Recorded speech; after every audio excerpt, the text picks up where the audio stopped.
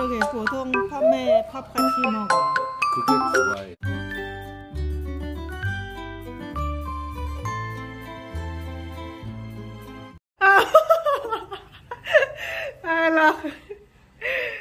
오늘 방 결혼식 디너베이지입니다. 이모님 땀 많이 흘리네.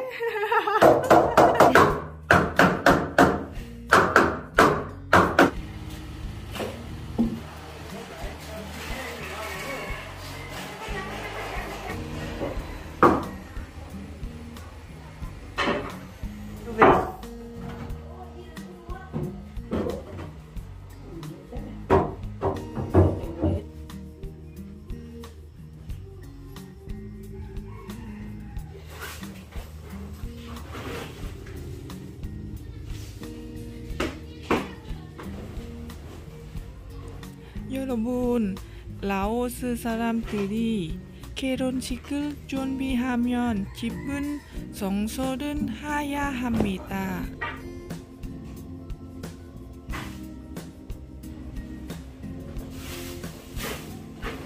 한국에서 이런 일은 합니까?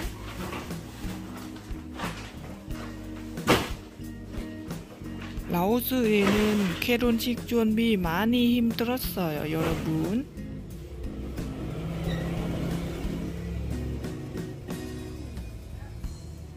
집은 깨끗해야 합니다.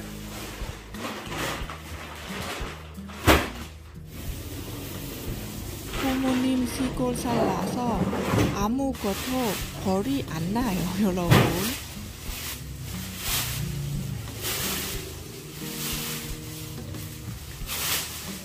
저는 찜 이거 50% 벌었어요.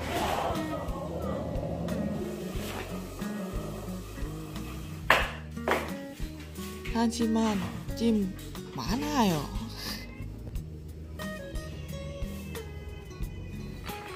저는 문관은 다 벌었기 때문에 아마는 나를 많이 혼냈었다. 형제, 이모, 언니 요리하고 같이 올리비님 먹어요. 오늘 조금 먹어요. 저는 집 정리하고 그리고 오리 한 마리 먹어요.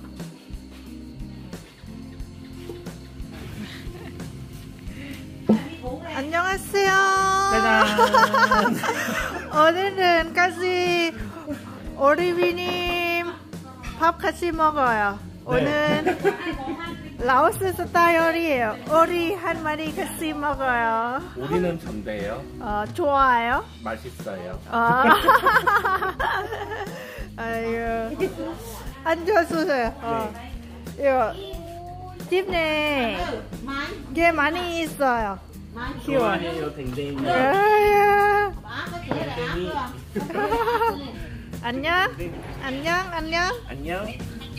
댕댕. 저는 가족 그렇게 보통 밤에 밥 같이 먹어요.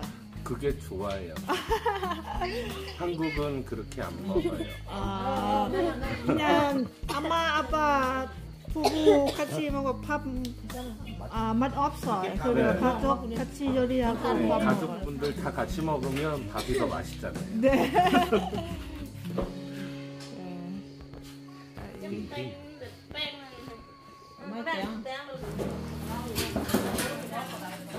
반 팽이는 거. 얘를 빼는 거예요.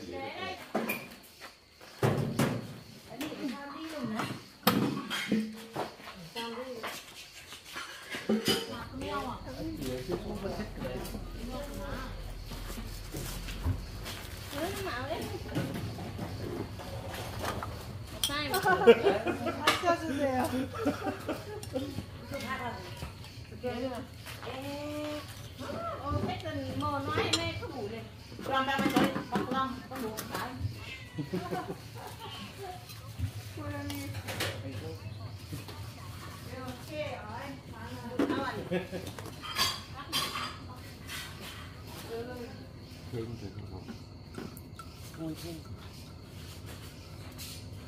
มั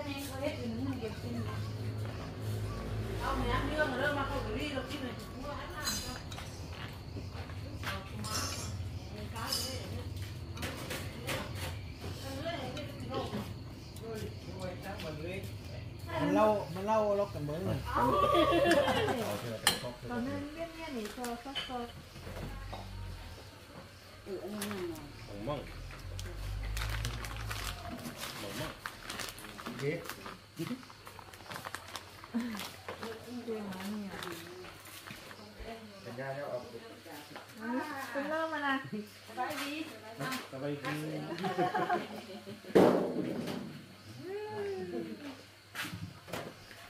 sao mà khẳng cái đầu quá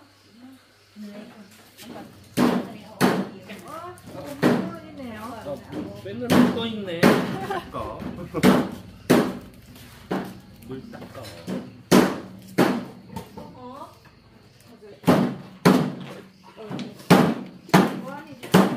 lao gì mà Rồi chó mới hả em ra nhú. cái nào rồi Ok chó em.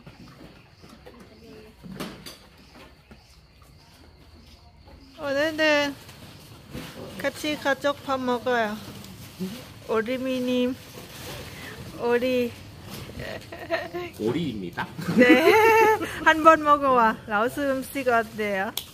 라오스 음식 좋아해. 아, 그래요? 아, 오리 드세요? 오리. 네. 오리가 오리를 먹습니다. 네, 오리 이거 찍어, 이거. 라오스 건요 먹어요. 한 번 먹어요. 나.